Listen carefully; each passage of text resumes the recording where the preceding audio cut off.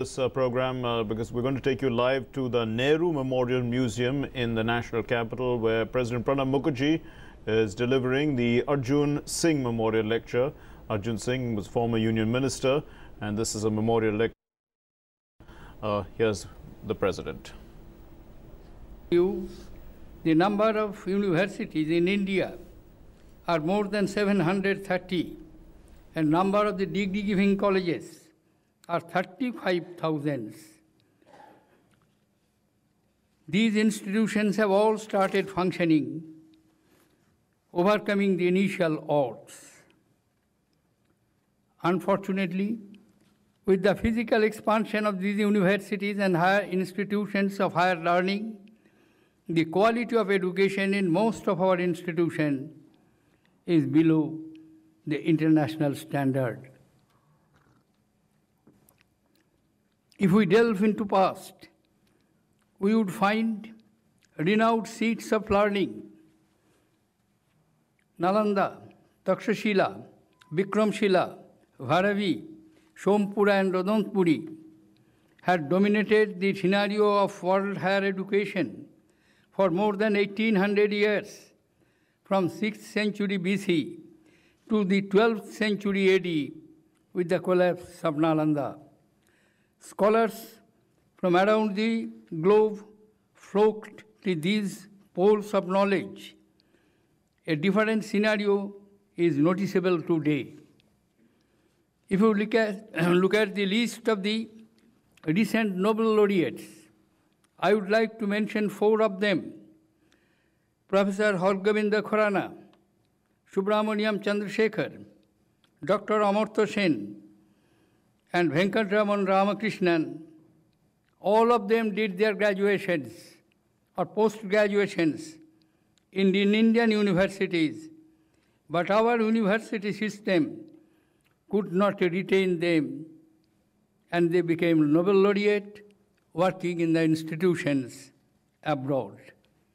As a consequence to that, since 1930s, no Indian university have ever won Nobel Prize till today.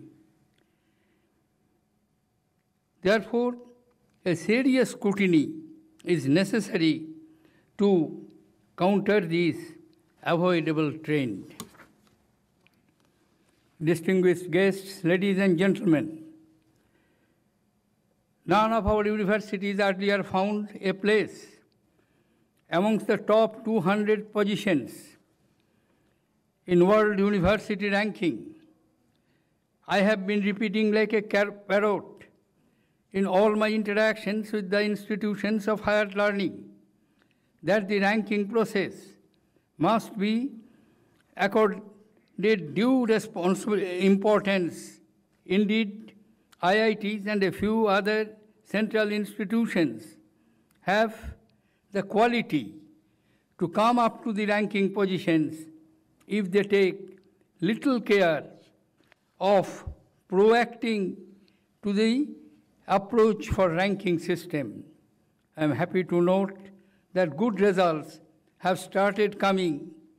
Indian institutions, not one but 2, have found place in the first time amongst the top 200 universities in the world in ranking by a reputed agency. 2 other Indian institutions have been ranked within the top 20 small universities in the world by another international agency. I hope this trend will continue, and sooner than later, Indian universities will attract the mighty minds like magnet from all over the world. To enable Indian institutions' higher learnings to emerge as world-class institutions, a national institution ranking framework has been launched. It ranks institutions on parameters covering teaching, learning, resources, research and professional practices, graduation outcomes, outreach, and inclusivity and perception. Indian universities indeed have the potential to be leading institutions in the world if we take care of it and try to allow as much as possible the academic freedom. For that, urgent improvements in the academic management are needed. Our institutions must pursue excellence in every sphere of academic activity, be it teaching, evaluation, research, or project work. To make learning more effective, teaching pedagogy must be refined, curricula updated regularly, and interdisciplinary approach adopted and education mechanism reformed. Physical infrastructure must be improved. To pursue excellence, core competencies must be identified and centers of excellence nurtured.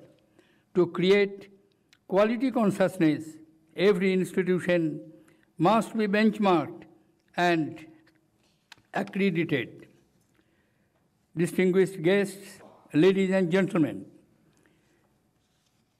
a healthy interface with the industry can become higher educational institutions in terms of involvement of industry personnel in curriculum design and project guidance, sponsorship of chairs, and setting up of incubation centers. Well, that was President of India, Mr. Pranab Mukherjee, delivering the late Arjun Singh Memorial Lecture organized by the Sadbhavna Foundation in association with the Madhya Pradesh Foundation. Late Arjun Singh was the HRD Minister of India in UPA 1 government, and the President was speaking largely about universities and how India has not been able to achieve the very highest standards in universities currently. He was lamenting the fact that India has not been able to find any Nobel laureates from the soil. All Indians who have become Nobel laureates have actually gone out to other universities abroad and been given Nobel laureates. He was speaking about how the universities could actually improve by having linkages with industry when we cut away from there.